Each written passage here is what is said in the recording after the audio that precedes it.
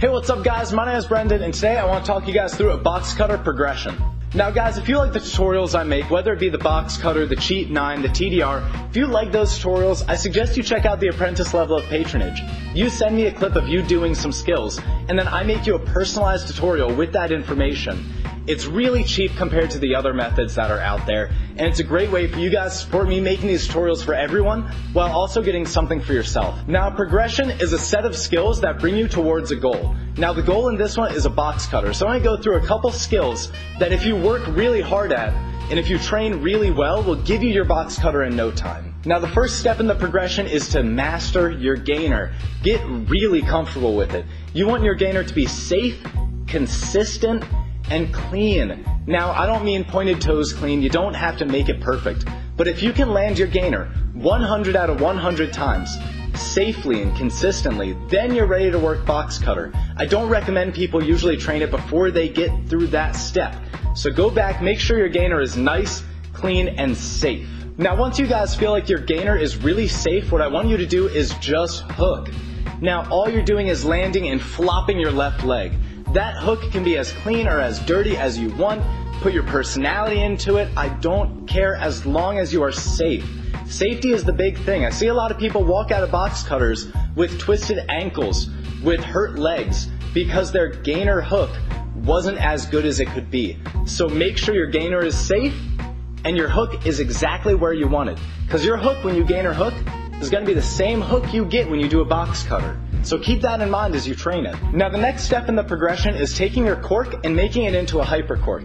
If you're doing a cork with one leg straight or both legs straight, the only change I'm going to make is a slight tuck. I want you to bring your right leg in, not only your left, but also your right, your swing leg. Now, don't bring it in right off the ground. Complete that swing motion and then tuck that leg in along with the left. What that's going to do is it's going to flip you and get you into the hyper positioning.